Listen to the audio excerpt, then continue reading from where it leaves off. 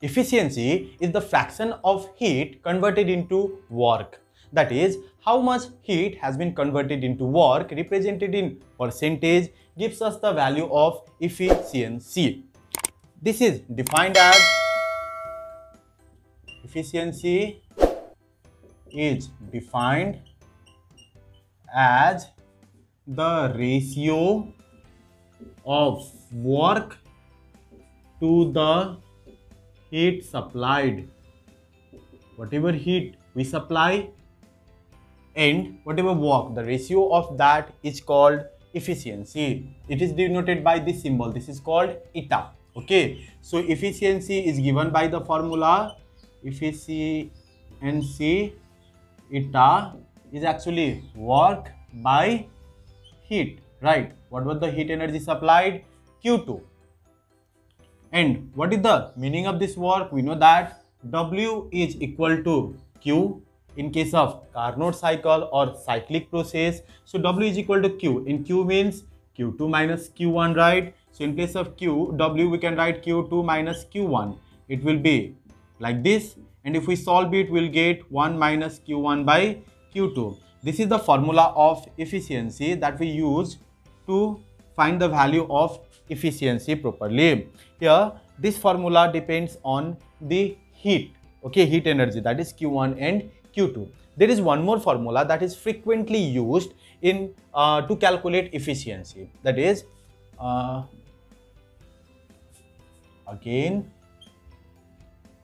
since eta is equal to W by Q2. Okay, W by Q2 means, look at here, what is the meaning of W? W means R T2 minus T1 ln V2 by V1.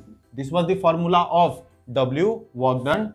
And what is the value of Q2? Q2 means the heat energy supplied by the source to the system. That was given by the formula R T2 ln V2 by V1, right?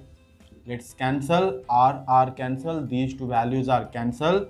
So it is T2 minus T1 by T2 is equal to 1 minus T1 by T2. This is another formula to calculate the value of efficiency, or you can simply write eta is equal to 1 minus Q1 by Q2, and that is also equal to 1 minus T1 by T2. So from here you can establish the relation between Q1, Q2, T1, T2 as well. This is the meaning of efficiency. If the value of efficiency is more, that is better for us because the machine is converted more heat into work. Okay, this depends on temperature as well. Now let's see different cases related to efficiency in terms of temperature. The formula of efficiency in terms of temperature is T2 minus T1 by T2, right? It depends on the initial temperature and final temperature. You can simply say T1 and T2. So the first condition is, what if the gap between the temperatures, that is T1 and T2, increases? That is this gapping, that is T2 is getting bigger and bigger and T1 is getting smaller and smaller. Then what will happen? In this case, the efficiency will increase. Efficiency will increase. Another condition is, what if T1 is equal to 0? That means the lower temperature is 0, or 0 simply you can say this is absolute zero case. So if the system is working between absolute zero case and higher temperature, then the efficiency will be 100%. Just imagine if we can work between absolute zero of temperature and any higher temperature, then the efficiency of that engine would be 100%. This is second case.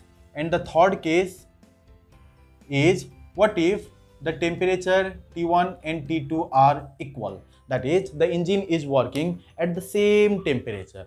Then in this particular case, eta will be equal to 0.